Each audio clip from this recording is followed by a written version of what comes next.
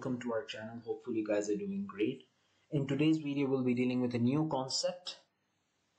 In our previous video we just completed off with ionization energies, and in that concept we studied about ionization energy strengths, patterns, trend across a period, trend down a group, etc, etc.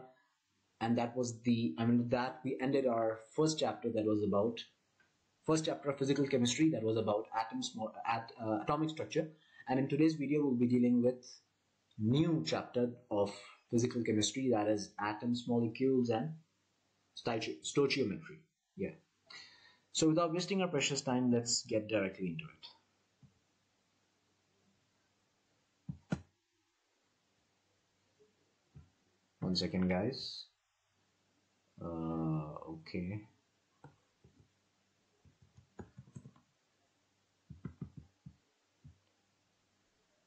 All right. Atoms, molecules, and stoichiometry. Now, the first thing we're going to talk about in atoms, molecules, and stoichiometry is about relative masses. And this concept, relative mass, has been divided into a subtopic, that is about atomic mass unit. So first of all, we are going very basic here, only the basic things we're going to study, so we can, after studying these basic things, we will jump on to more difficult things, and we will be going according to our syllabus, according to the Cambridge syllabus 2022 to 2024. Make a note of that, please. So atomic mass unit, what is exactly that thing, atomic mass unit? So atomic mass unit, first point we'll make a note of: the mass of a single atom is so small that it is impossible to weigh it directly. So this is a very important point. The mass of a single atom, if you take an atom, if you measure its mass, actually it's very difficult to weigh it directly. For example, if you take a substance and you just weigh it on a weighing machine, it will give you a direct mass of it, maybe like 5 kilograms or 5 grams or milligrams, something, right? But if you take the mass of a single atom, you will see that it has a very small value. Like, it comes in powers. It's like, as you can see here in the last point, I have mentioned the mass, that is for atomic mass unit, that is 1.66 times 10 to the power minus 27 kg. It will be something like 0.00000000 something. It goes on. The zeros keep going here. All right. So that's not a big deal that we're going to discuss here. We're going to make out of it. The mass of a single atom is so small that it is impossible to weigh it directly. So what do we do in case of that? So in that case, the atomic masses, the mass of the atoms, are therefore defined in terms of a standard atom, which is called the unified atomic mass unit. So basically, we are not using grams, we are not using kilograms, we are not using milligrams. Instead, we are using a different type of unit that we are calling it that unified atomic mass unit, to define the masses of those atoms. All right. So now the unified atomic mass is defined as 1/12 of the mass of a carbon-12 isotope. So as we know that, let me just change the pointer. So as we know, if you see your periodic table, you will see that carbon has a mass of 12, right? Carbon atom has a mass of 12, and whenever we are measuring the masses of these atoms, we are defining them as 1/12 of the mass of the carbon-12 isotope. Okay, so this is the thing that you need to know here. Not more than that, not less than that, but this is exactly the thing that you should be keeping in your mind. All right, let's move on to the next point. The symbol for the unified atomic mass is U. It's like a U symbol, but often dA is used, that is called Dalton is used as well. Okay, so dA is the abbreviation of Dalton. It's used as well. And 1 U, that is 1 unified atomic mass, will be equal to 1.66 times 10 to the power minus 27 kg, as I have mentioned earlier. Power can be found up by adding up the relative atomic masses of all the atoms present in one molecule. I'll be showing you that in a form of table that we're going to see in the next slide. When calculating the MR, the simplest formula for the compound is used, and that is also known as the formula unit. Okay. Now this you can't understand without the use of a table, so we will be referring to the table after in the next slide. Example: silicon dioxide had a giant covalent structure. I think we have already discussed about the structures in our atomic structure basically. However, the simplest formula, the formula unit, is SiO2. Let's see in the next slide what is exactly the formula unit or the MR.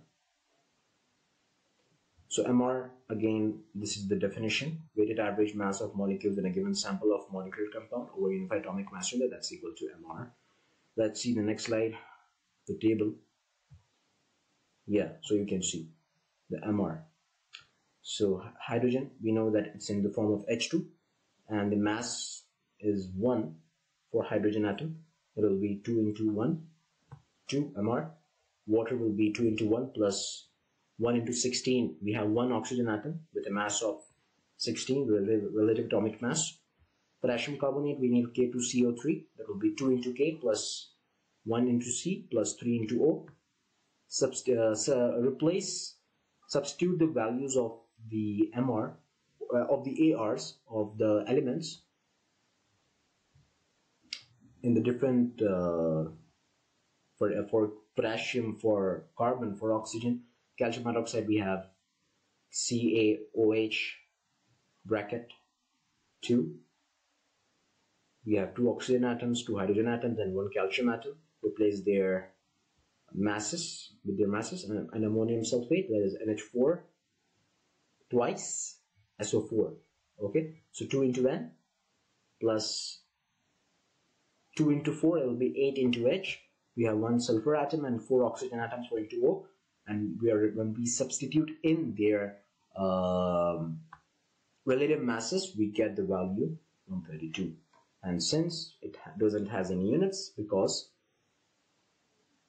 it's the ratio between the same quantities, the units cancel each other out. Moving on to the next slide. Relative formula mass, that's MR again.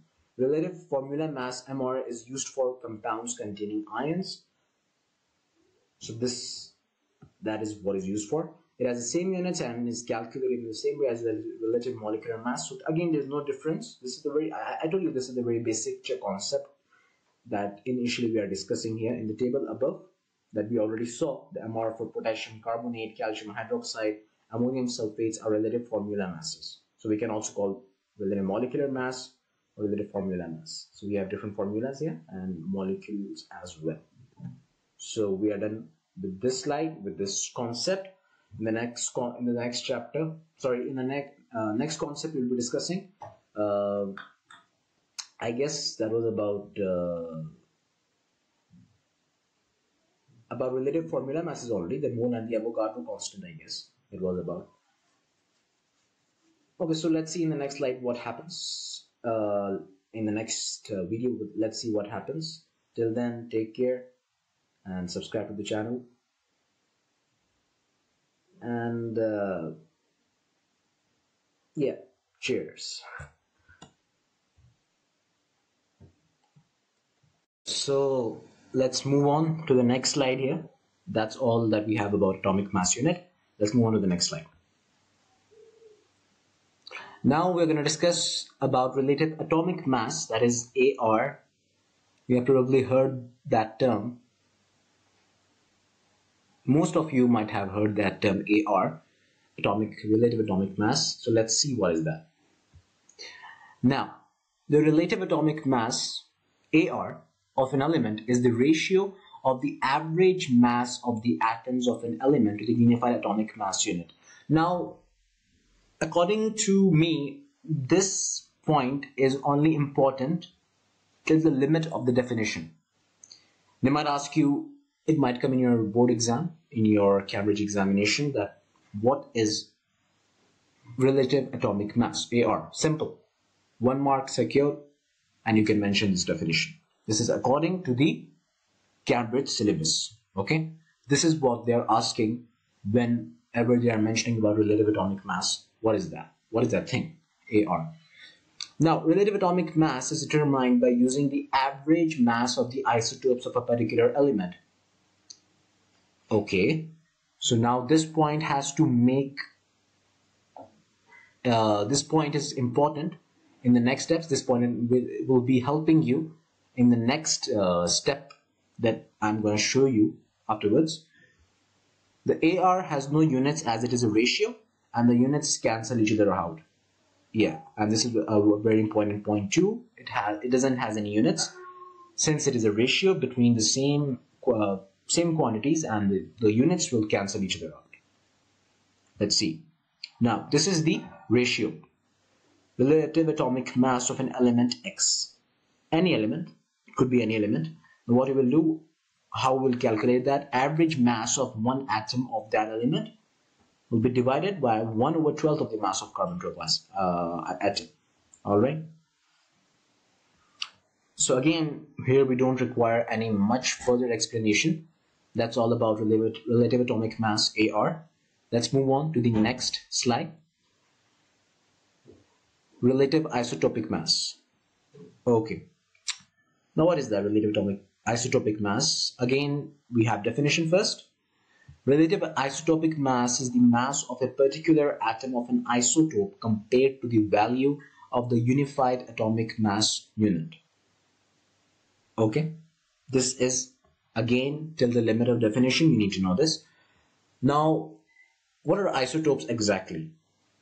This is also can be asked as a definition to define that term. Atoms of the same element with a different number of neutrons are called isotopes. Again, you can write this definition whenever they are asking for what are isotopes or define isotopes. You can say that they are atoms of the same element with a different number of neutrons, and they are called isotopes. Isotopes are represented by writing the mass number as 20 Ne. Ne, that is for neon, or neon 20, or Ne20 also you can write here. These three symbols can be considered for other elements as well. Now, how will you calculate the average atomic mass of an element? Okay, now to calculate that, 4 steps. The process is divided into 4 steps. First step is here that to calculate the average atomic mass of an element, you need to take the percentage abundance into account. Percentage abundance. That is the thing we are going to mention now. Okay. Multiply the atomic mass by the percentage abundance for each isotope and add them all together. Third step, divide by 100 to get average relative atomic mass, and this is known as weighted average of the masses of the isotopes.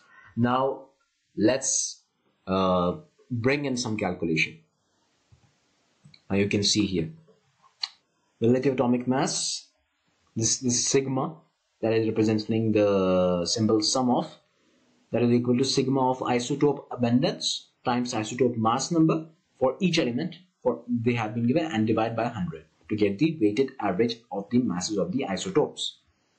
All right, this is about relative isotopic mass. Moving on,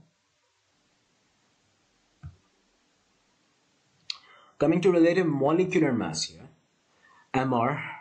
Okay, now the relative molecular mass, MR, again by definition, is the ratio of the weighted average mass of a molecule of a molecular compound to the unified atomic mass unit. Only important till definition. The MR has no units again, like AR. Again,